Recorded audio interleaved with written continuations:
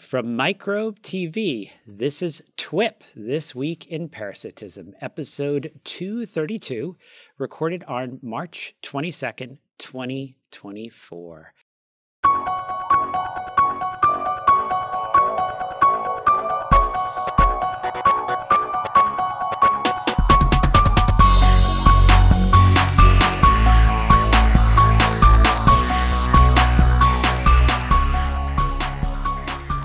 Hello, everyone. I'm Daniel Griffin. Vincent is out for the next few episodes, so we are going to try to do this without him, so wish us luck. Before I bring on our guests, remember to check out Mark Martin's new podcast, Matters Microbial, at microbe.tv/mm, and consider supporting the science shows of Microbe TV at microbe.tv/contribute. Joining me today from Fort Lee, New Jersey, we have Dixon Despommier. Hello there, everybody, as you would say. Hello, everybody. Looking out the window, it's a little gray. It's a little colder than it was last few days. All the trees are busy slurping back up their maple syrup to make sure that they don't waste it, hopefully, because if they don't, they're going to be in trouble. And tomorrow, apparently, we're getting a deluge. So if you've got your yacht handy, Daniel, I think maybe we could use a lift. All right, maybe we want to cover it or something, or keep it in very dry dock. No. Tell us where you are so that we can get on. Oh, so when the waters rise. Okay. Exactly. I see it. And from Glasgow, Scotland, Christina Nalla. Hello, everybody. It's good to be here. I was in the deluge earlier. Probably about 2 hours ago, I looked like a drowned rat. But I'm glad to have dried up since. So. All right. Well, we have a little bit of a time thing, right? So we're on daylight savings time here in America, but you're just, do you guys do that over there in Scotland? Yeah, we're going to go on daylight saving, I think, this coming weekend. So we're always a week behind.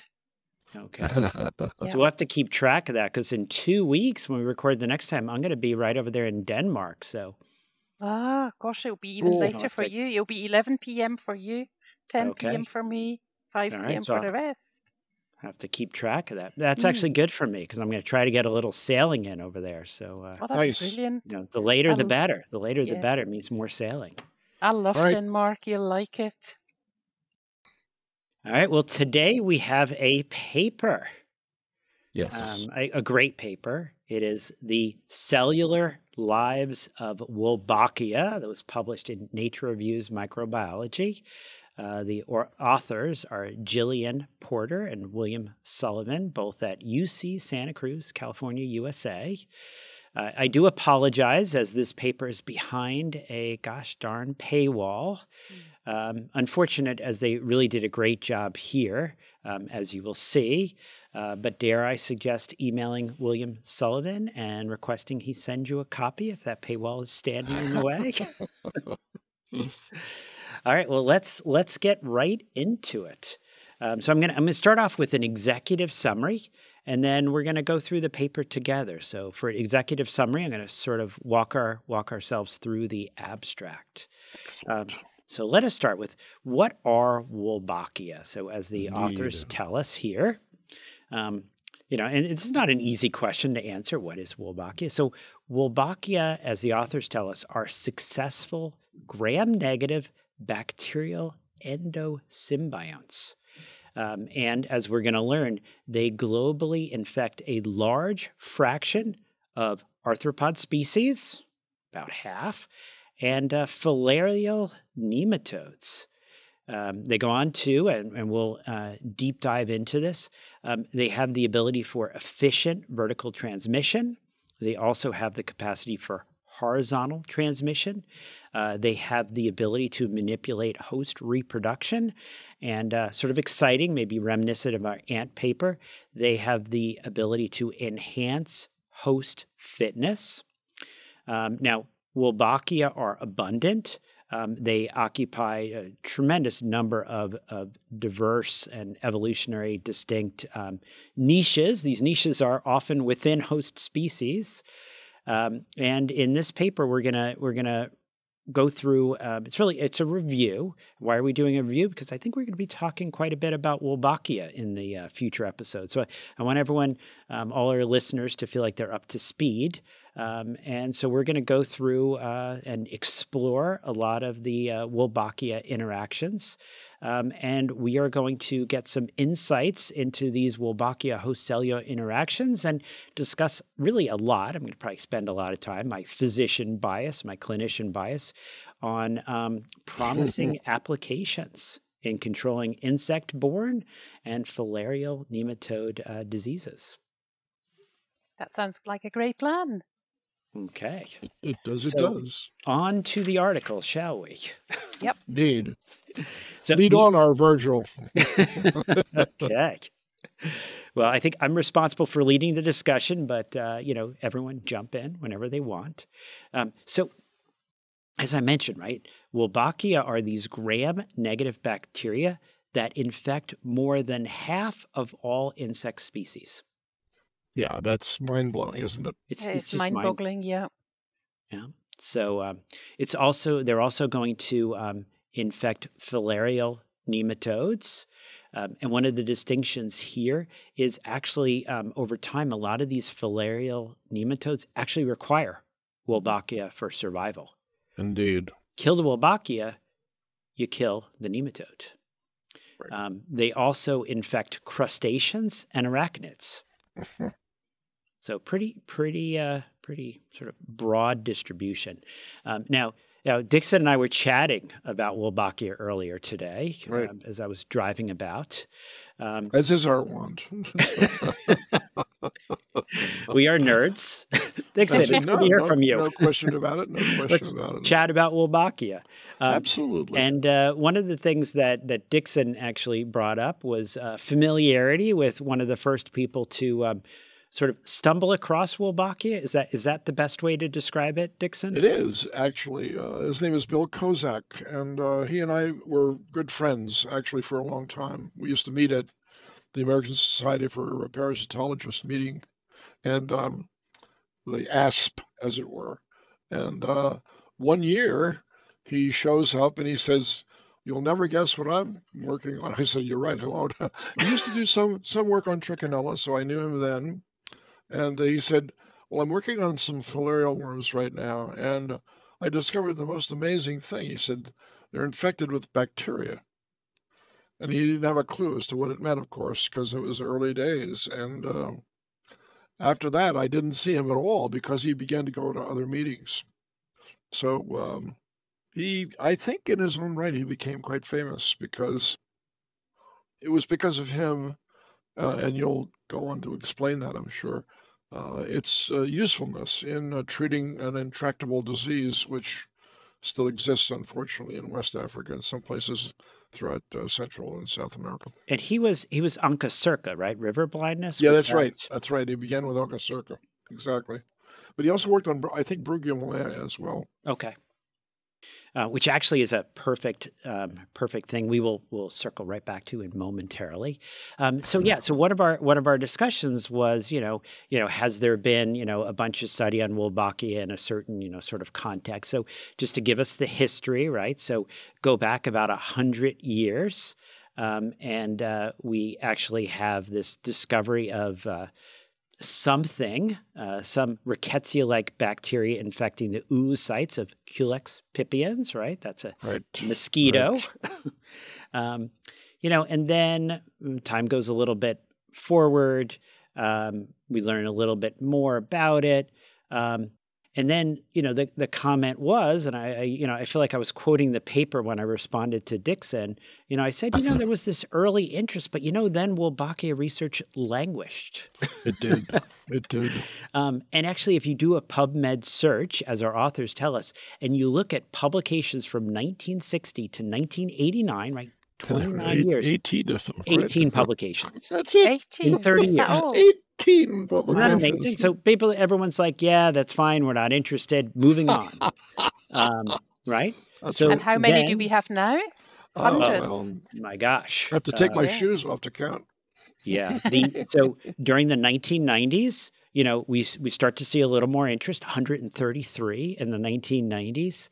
And then it really starts to really pick up as we move into the realization that this is actually something that might have a lot of potential here. So, well, the other thing that I think that you should mention is that this was the era of DNA sequencing. This is when it first started, of course, but it rapidly grew, and as a result, they got not just the DNA of the organism they were studying, but the DNAs of the organisms living inside the organisms that they were studying. So to have to sort all that out required, I guess, a gene bank. And then finally we it was really I mean the first time we had fully sequenced Wolbachia genomes was in there about 20 years ago, so a little bit right after 2000, right? So sort of following a little bit. After I did my PhD. This was still there. You could have jumped in on this, Christina. Pardon? You could have jumped in on this. This could have been your I was doing a lot focus. of sequencing during my PhD. Oh, wow. Nice. Yeah. And you might also want to mention how it got its name. Oh, should we mention that? Should we talk about Bert Wolbach? You bet. Sounds like a brewer, doesn't he? Yeah. So Beer by Bert so this Wolbach. was Hertzig, right? So Hertzig actually when he finds Wolbachia pipiens, he actually names this after his advisor, S. Bert Wolbach. So that's where we get Wolbachia. Exactly. Sort of exciting. And where does the organism fit in, sort of into the tree of life? And so we'll talk about the phylogeny, and you'll recognize some of these terms, and I think it also helps sort of give it context, right? So phylum, Proteobacteria; class, Alpha, Proteobacteria; order, Rickettsiales.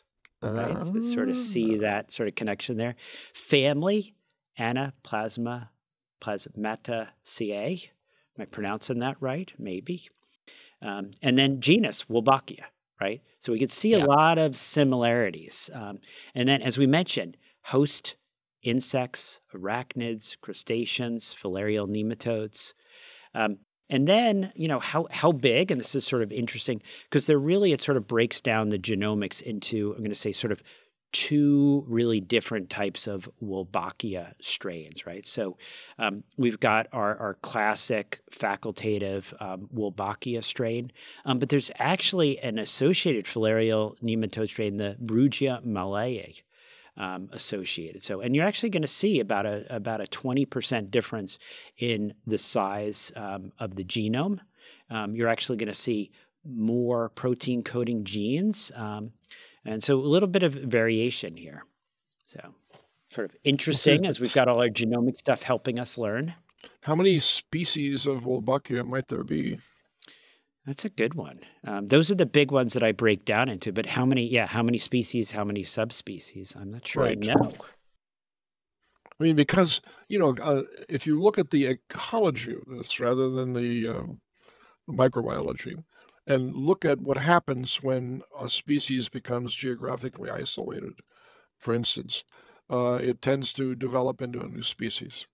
So you mentioned its host range, and that's where you will find Wolbachia-like organisms. But for all of those hosts, which species infect which hosts? Basically, that's basically what I'm asking. Is that known yet?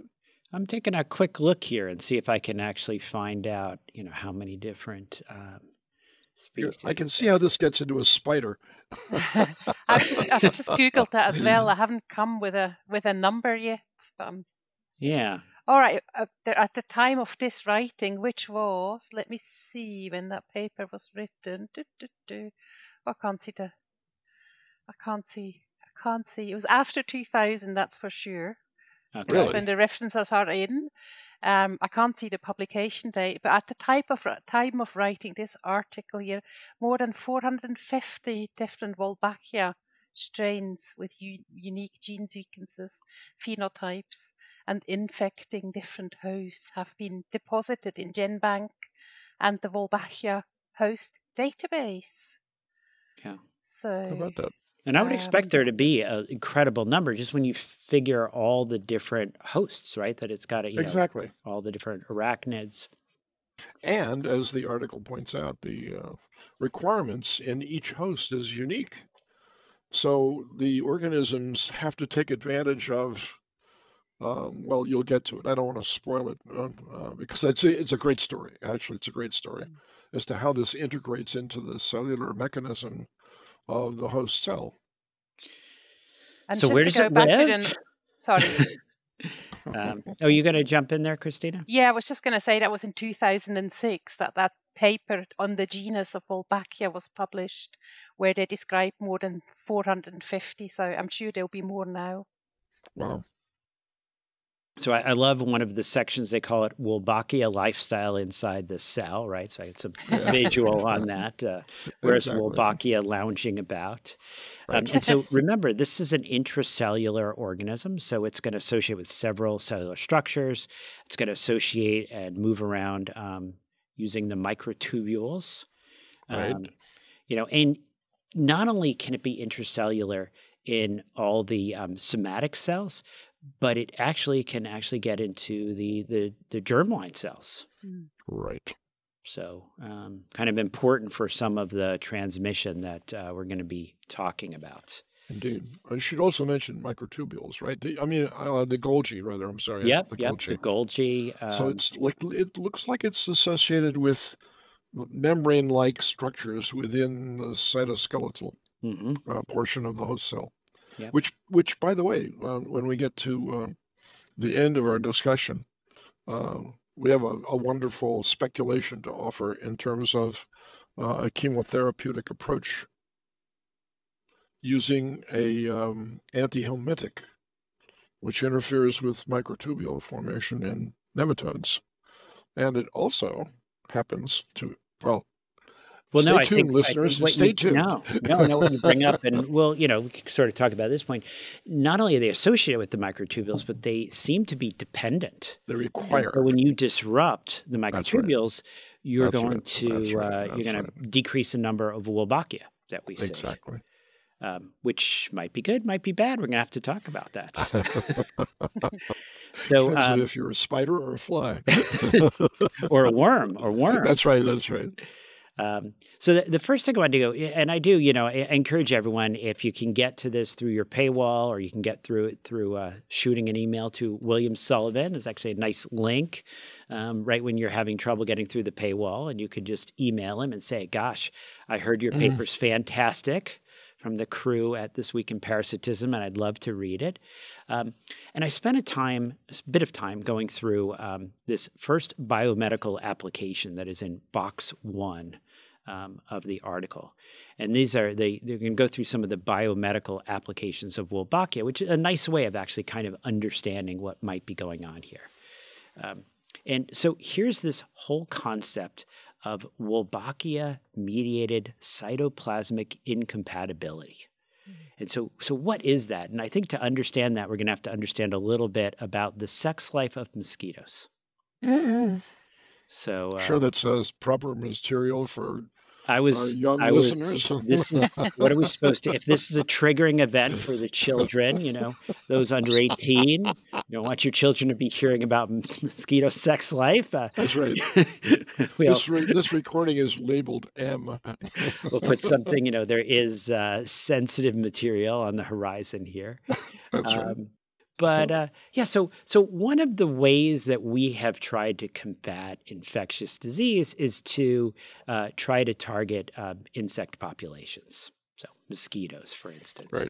And what was the big thing? We used to have these trucks driving through the streets and the kids playing and the stuff that was blowing out of it. What was that stuff? It's called DDT, as I recall. Not such good stuff, right? Not such good stuff. Yeah. So one of the ways, and I think Rachel Carson sort of pointed out some of the worries with approaching the world this way, with filling it with toxic chemicals and hoping that the only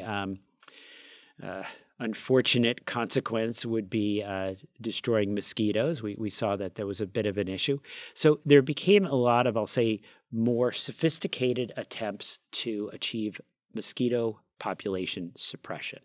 And one of the strategies that was actually introduced in the 1960s was this irradiation of the males. So what you're going to do is you're going to radiate the males and you're going to release them out there so they're sterile males. And how does that help? And so I let everyone think for a moment. And here's one of these peculiar things about female mosquitoes. When a female mosquito has sexual relations, dare I say, with a male mosquito, the female mosquito is basically done for that mating cycle. They actually end up with a plug. So if that male was sterile, that female is now done. That female is not going to produce eggs. There'll be no reproduction. Right. So that's one approach, right? Now, here's an interesting approach when it comes to Wolbachia. What they do, they actually infect the eggs of the males, that we end up with males that are Wolbachia infected. Now, the male goes ahead and has sexual relations with a female. I'm going to talk about that. Female can be either Wolbachia infected or not. If the female mosquito is not Wolbachia infected and that male has sexual relations, that female will not be able to produce eggs because of this concept of cytoplasmic incompatibility. So that Wolbachia is actually going to prevent condensation of the chromosomes, and it's going to prevent that egg production. But if the female is infected with Wolbachia, she's going to be able to go on and have those eggs and go ahead and have offspring. So you can sort of see where this leads over generations. You're going to ultimately be selecting for females and males that are going to be Wolbachia infected because there's going to be a vertical transmission of the Wolbachia. So initially, only the Wolbachia infected females are going to be able to produce offspring. All the offspring are going to be Wolbachia infected. Right. And pretty soon, the entire population is Wolbachia infected. But Dr. Griffin, who cares? There's still maybe just as many mosquitoes. Well, one of the things we're going to learn about is that the Wolbachia infected females are actually less likely to transmit certain pathogens such as malaria. Right. And the males, of course, don't bite. So therefore, they're not a player in the transmission of diseases. Yep. So our ultimate goal here is to get... Wouldn't you call that a bit of a meiotic drive mechanism, even though it's not internally genetically manipulated by the mosquito? It's generated by being infected with Wolbachia, but it still drives the meiosis towards maleness. I actually worked in a lab during my PhD next to where that was discovered, because they worked with Aedes aegypti, and they discovered a gene that they could select for, which would do the same thing that Wolbachia does now. It produces mostly males as a result of the mating. And the end of the female, which receives the semen from the male, actually, like you said, this plug is generated. And I actually, I don't brag much about this because I don't do work anything. I'm retired, but when I did work, I did not work on mosquitoes. I worked on a trichinella. But I actually have my name on a paper that says that the substance from the male that's transferred to the female that induces the plug is a 300,000 kilodalton protein, which at least on a Cephros column, that's where the material came out. And it's a protein, and it prevents the females from receiving sperm from future matings. But she still has sex. That's the thing. She still has sex. So the sexual relationship is more or less like taking a birth control pill. I'm thinking like a diaphragm, right? Because it's like a barrier, right? Yeah, that's right. That's right. Exactly right. And exactly right. And you can actually find out which male succeeded. If you've got an entire insectary filled with males and one female, you know which one will give birth to which will pass on his genes. The same was not true for Drosophila. They tried the same experiments in Drosophila because there was a Drosophila lab down the hall from where I worked also. And Drosophila has no plug, and they can mate continuously and accept sperm from various males. So there's a competition among the male Drosophilas for the female, but it doesn't matter because everybody wins, basically. Whereas in mosquitoes, only one succeeds. Yeah, it's really, I mean, a lot of the focus, right, as we're saying here, is really on getting this into the females. And I mentioned the impact on different plasmodium, different malarias. So certainly avian malarias. We also see this, the Wolbachia infection in the Anopheles, reducing the plasmodium sporozoite populations, right? So helping us. So really kind of a win-win for us. And interesting enough, there actually is this is interesting, a fitness advantage, right? For the female mosquitoes. Female mosquitoes with Wolbachia, not only do they have a fitness advantage in the scenario we laid out, but there may actually be a fitness advantage over uninfected females for other reasons, other interactions with Wolbachia. Now, what about the other? So here we love Wolbachia. This is so great. Why would we want to kill Wolbachia? What situations would we want to kill it? And here we stay in the same box. We move down to the very bottom part. Now we have moved from the insects to the nematodes. And here, I think as we talked about early on, is that Wolbachia and the nematodes have actually developed a relationship where the nematodes require Wolbachia for survival. So actually, if we can kill the Wolbachia, we kill the nematode. Right. And other than Loa, right, which does not have Wolbachia, all our other filarial nematodes actually have this relationship with Wolbachia. So we can kill Wolbachia with a 6 weeks course of doxycycline, and that will actually kill all the adult nematodes. You don't have any adult nematodes. No baby nematodes. Not making babies? Yeah. No babies. Now, why don't the babies become infected? with the Wolbachia? Yeah, that's right, because the female Uncle Circa doesn't cause any illness. It's the larva that causes the illness. It's the larva. So there is vertical transmission, right? But if you kill all the Wolbachia in the females and the adults, of course, they're not going to produce any more. Yeah. Absolutely. Yeah. So pretty amazing. Like, so the two sides of the coin with Wolbachia. I'm going to move on a little, see what else do we have in store in this article. They talk a bit about, the vertical transmission as we've discussed. Interesting enough, and this I thought sort of, maybe pause a moment, the reproductive manipulation part. So Wolbachia actually have the ability to manipulate host reproduction, okay? And one of these is this interesting male feminization. So they can actually turn, are you ready for this? Wolbachia can turn genetic males into females. So that's why there's no young men working on Wolbachia, right? There's just this ungodly fear that this might happen to them. But they have a fitness which goes way beyond. They all get tenure. I should mention, like, Barnaby's biggest fear, spending too much time around his father, is getting filarial disease and the impact filarial disease can have on a male. So, I shouldn't have taken him to see the photos. But there's also parthenogenesis. So this is actually where you can have the development of a female gamete without fertilization. So really interesting. And we talked about that cytoplasmic incompatibility issue. So pretty amazing, how much time and evolution has gone into these issues. And they have a really nice, again, referring back to the article, really nice box 3 where they go through all these different interactions.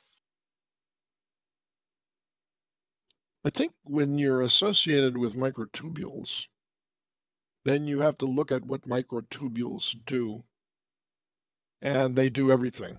Basically, they move intracellular particles around. They're very important for the meiotic and mitotic spindle.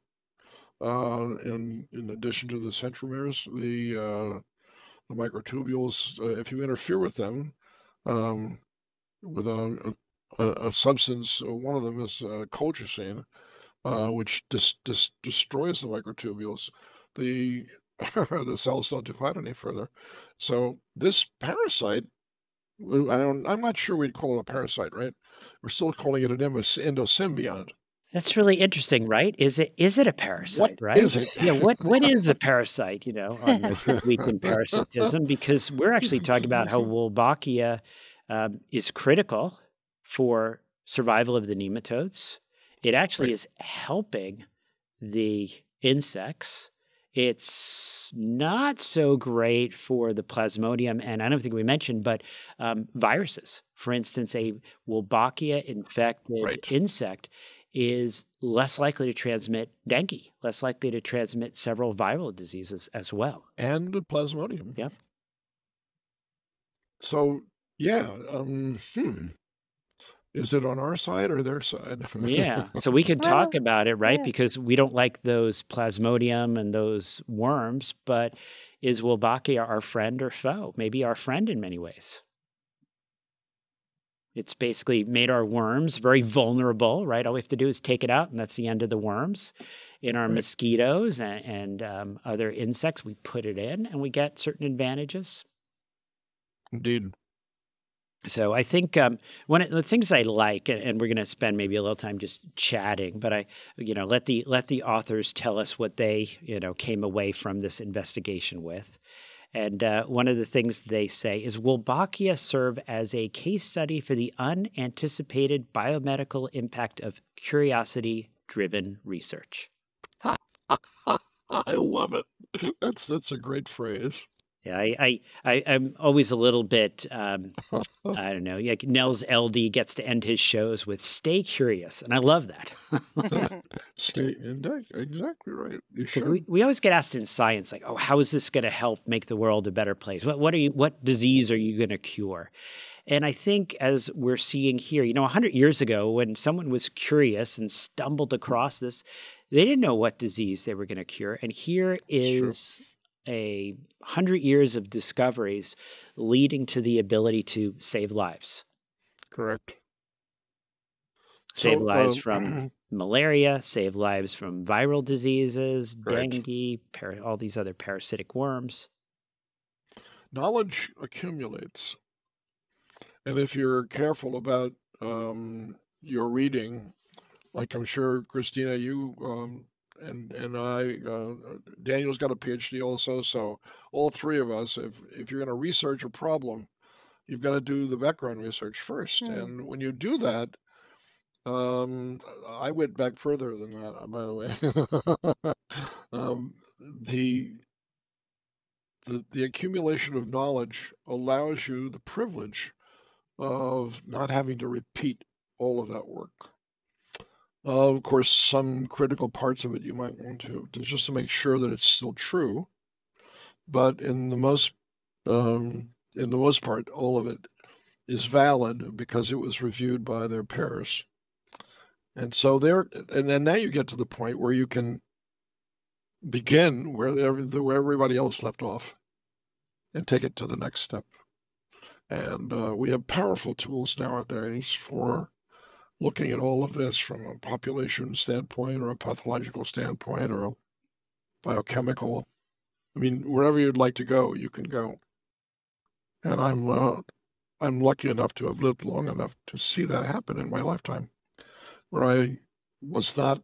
I'm the oldest one here among you, so I can use the ancient sage approach to the discussion by saying that if I hadn't lived so long, I wouldn't know so much. And it's true. The longer you live, if you're still curious, you end up with a wealth of information, assuming you don't have Alzheimer's disease, of course, that you can then apply to these findings and speculations. Like I said, Bill Kozak had no clue as to what he had stumbled.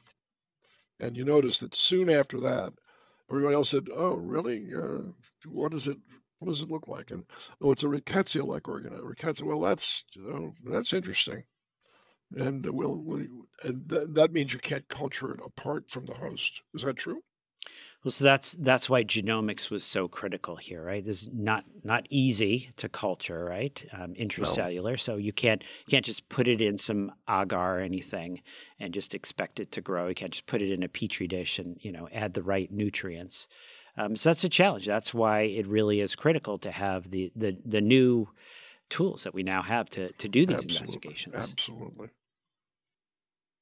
And you know how far sequencing has come in just 20 years? Because I don't know, when I did my PhD, I painstakingly sequenced 2,000 base pair genes. It took me months.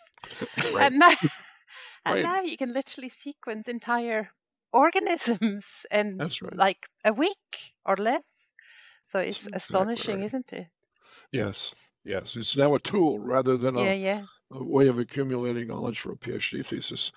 I knew Gerald Edelman and his group at Rockefeller while I was there as a postdoc, and he became famous and won his Nobel Prize for sequencing the immunoglobulin G molecule. Today, that can be done, I don't know how fast, but pretty fast. Peptide degradation and then analysis for sequencing it's a tool. Basically, it's a tool. So these tools are potent predictors of the future. That's what I was going to say. Yeah, no, it's just it's amazing how far it's come. Vincent and I had dinner Tuesday night with a fellow sailor, Craig Venter. Maybe some of our listeners know about Dr. Venter. Heard of him, yeah.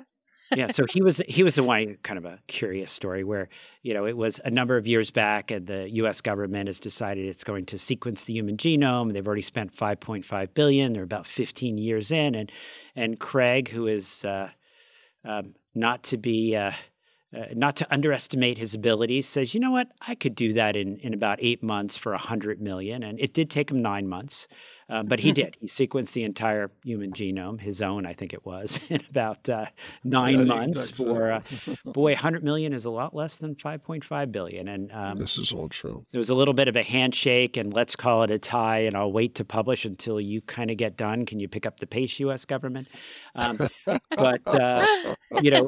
He was mentioning, nowadays they have these little, almost looks like a flash drive where you can pop it in your computer and you can do this nanopore sequencing right there on a laptop with a little, compared to, I remember, 34 years ago, to date myself, 1990, working at Sloan Kettering, pouring these huge, like 3 foot by 2 foot, running the gels, with your 4 different color tubes. Yes, with the different tubes with the different colors. And don't forget to boil your samples, which I didn't do the first time I did it. I got a 4-color radioactivity, Yeah, that's right. That's right. So, that's absolutely right. I mean, it's just phenomenal. That means that whatever ideas you come up with triggers in other people's minds similar ideas that take it to the next level, and then to the next level, and then to the next level. And that's why the key words here are pass it on. That's why we love education. At least that's why I do. I don't know what I'm triggering when I'm talking, to be honest, rather than just boredom. Hey, you in the front, wake up. But when you say something like this, like we're talking right now, it's like a fireside chat about the past, present, and future of all of biomedical research, basically, because if we could decide for ourselves by experimentation which of these 400 species, or maybe even there's 4,000 species, which ones have biomedical implications for curing things, especially as they relate to microtubule formation or whatever. We can do that now.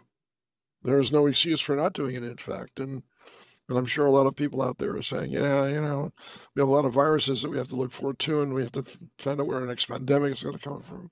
I said all of this is interrelated. All of this information is useful.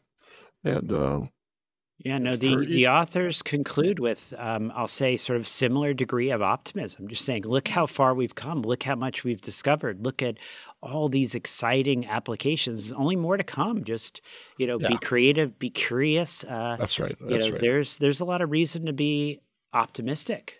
And be humble. Now, Yes. I dare say that Craig Venter is not one of your more humble people, but he's a jocular person, and he enjoys talking, and I like that about him. Yeah, my And I dad like spent about 20 minutes chatting with them. So, yeah, yeah, that's great. they had a good What was time. the occasion? He was actually discussing Sorcerer 2. He's a new book, just came out last year, much like, your book that we should probably plug. And he spent 2 years, sailed 65,000 miles around the globe, Oh yeah, basically sequencing the microbiome of the ocean I and remember also that. I Oh, remember the yes. that. earth. Yeah. Yeah. Yeah, so it's a great book, great adventure. I feel like he motored a little too much. Should have just had the sails. You pick your spots and then you do it. Let that be a lesson to you. All right, so are we ready for our hero? Christina, do you want to jump in with anything else before we? No, well, I was just kind of thinking as we were talking about these Wolbachia, I was kind of wondering maybe there's other ones out there that we're yet to find, other Oh, types of absolutely. endosymbionts, maybe in mammalian systems. No question. So quite exciting. I would agree. Yeah. All right, well, stay curious. I'm stealing that from you now. Stay curious. All right, well, I have a hero. I'm jumping in with a hero. And really, this is a person who actually, I will say is a hero to me personally, as well as I will say to the global health community. So our hero today is Patricia F. Walker. Dixon, I don't know if I ran into her with you or I was with Vincent. I think I was with Vincent at one of the American Society of Tropical Medicine and Hygiene meetings. But she's an MD. She's got a diploma in tropical medicine and hygiene. She's a fellow of the ASTM&H, professor of medicine at the University of Minnesota, medical director of Health Partners Travel and Medicine Center. Or at least she was. I don't know if she's still the medical director there. But I wanted to highlight this past president of the American Society of Tropical Medicine and Hematology, who I had the privilege of spending time with in Thailand and Cambodia.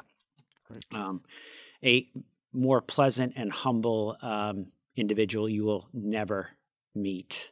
But much of what follows here is, I'm going to leave a link to this, a conversation with incoming ASTM&H President Patricia Walker. But let me go through a little, and then I'm going to add my own sort of personal experiences with Dr. Walker. When Dr. Walker was born, her parents were living and working in Taiwan, and then she was born there in Taiwan, but later moves to Thailand and Laos, where she ends up growing up. When she was young, there was still a time when you would see people in the streets that were crippled by polio, suffering from Hansen's disease. Perhaps our listeners know that as leprosy. Growing up in Southeast Asia during the Vietnam War, she saw how politics influenced health. She was inspired by a number of physicians working in Laos, such as Dr. Charles Weldon and Dr. Tom Dooley. And she relates that immersive experience with the realities of global health and the refugee experience made a lasting impression on her. Enough so that she went on to medical school and did her internal medicine residency at the Mayo Clinic in Minnesota. Now, just a little sort of timing on where she ends up. The American Refugee Committee was formed in Minnesota at the height of the refugee crisis in Southeast Asia. And it was during her third year in medical school when Cambodian and Vietnamese refugees were fleeing across the border into Thailand that her older sister called and said, "Pat, you speak Thai. You should go and help." So Dr. Walker spent the next 6 weeks reading 2 tropical medicine textbooks cover to cover. Sounds like Pat Walker. She then went to help and diagnosed her first case of Madura foot, still a neglected tropical disease to this day, in a refugee camp in eastern Thailand, having to explain to her supervising physician a disease he had never seen before. And that experience of working during a major international refugee crisis cemented her passion to work in tropical medicine and global health. And she went on to have quite a career there. I'll just add a few sort of personal things about Pat. I actually had the privilege of meeting her first in Bangkok, when I was doing a program at Mahidol University. And then we later spent time down in Angkor Wat at the Angkor Wat Children's Hospital. But, I do not speak Thai. I don't speak a lot of these different dialects, Burmese dialects, etc. And she was always happy to jump in, basically like acting as my translator for this whole period of time, because I really want to go see the patients and I want to ask the patients directly. And I have to say a lot of the doctors in Bangkok were, well, no, we have medical students and junior doctors to get those histories for us. No, I want to go talk to the patients. And Dr. Walker was always right there translating. And it wasn't until I think it was the last day, we're having lunch together in Angkor Wat. And I said, Pat, I understand you've got some involvement with the ASTM&H. And she's like, oh, yes, I'm the incoming president. Oh, by the by. Like, really? And so I got to ask her a bunch more questions. So, what were your parents doing in this part of the world? And anyone who's heard about Air America, her father was a bit involved. And so people may want to Google what was Air America and who was working for Air America back then. But really a fascinating woman who's just done really a tremendous amount as far as personal work in the area, as far as teaching, as far as inspiring others. So really a hero when it comes to global health, parasitism, tropical medicine. Where does she work now? Out in Minnesota, and I think that was what threw me, right? Here was this right. Caucasian woman from Minnesota, and you sort of think in your head, and then you realize like there's so much under the surface here, just such an interesting history and such an interesting individual. So still out of Minnesota, Minneapolis. Good stuff. She sounds like a really someone who you'd like to have for a dinner party. Oh, she's great. Yeah, she's great. No, absolutely. And the Vietnamese refugees settled everywhere in the United States. Yeah. And what did they do? They ended up mostly opening restaurants because they cooked. They found out other people liked their food. And not only did they like their food, they would like to come over for dinner, et cetera, et cetera. And in fact, I had the privilege of interviewing and then admitting at least 3 what they used to call boat people. Do you remember the term that they used for the people that got on the ships at the very last moment before the North Vietnamese took over Saigon? And one of their survivors, who wasn't a little kid at the time, grew up and applied to Columbia's medical school. And all 3 of them brilliantly were brilliant students. And all 3 of them got in. So I was happy to be a bit of a tiny little help to a situation that was just absolutely abhorrent at the time it was occurring. Yeah, the things that happened when I was in Cambodia with Dr. Walker, after the things that happened there, the horrific things that happened there were only 50 physicians left, the Khmer Rouge. So after the Khmer Rouge had their way, there were only 50 physicians left in the entire country.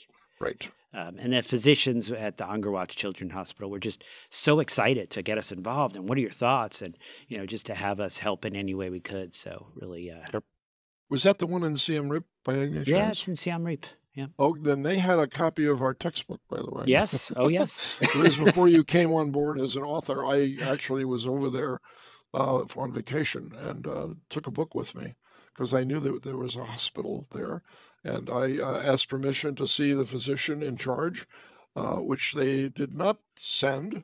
They said a courier. Okay. And I said, I have a gift for your hospital if you'll willingly accept it.